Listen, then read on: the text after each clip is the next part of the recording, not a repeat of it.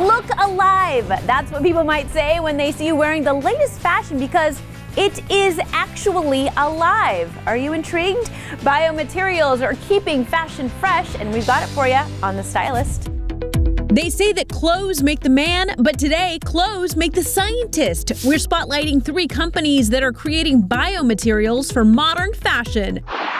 First, lab-grown spider silk from Bolt Threads. Real spiders make their silk out of a special protein. We realized that if we could develop the technology to manufacture this protein on a large scale, we could create amazing new fibers and fabrics. So they were able to bioengineer that same protein to create a synthetic microsilk, which is used to make yarn. I touched this yarn and I could see in my head how I could design an end result with this material. They recently collaborated with designer Stella McCartney to make a special dress. It's just mind-blowing for someone in my industry to work with a material that is grown in a laboratory. Bolt Threads is currently working on large-scale productions for consumers.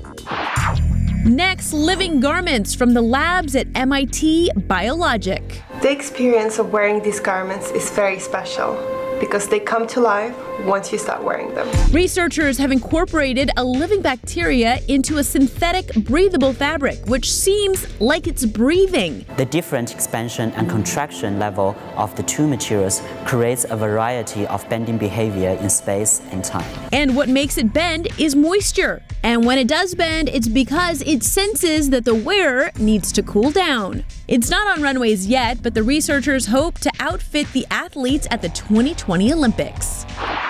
Finally, Zoa, the lab-grown leather made by Modern Meadow. Biofabricated materials are unique because we're building them from the bottom up, from the cellular level, forming that into a 3-dimensional object. It starts with lab-grown cells that create microorganisms which produce the protein that makes the leather. We've developed yeast that allows us to produce collagen, and collagen becomes the building block in our materials. That means that the final product is 100% science, 0% animal.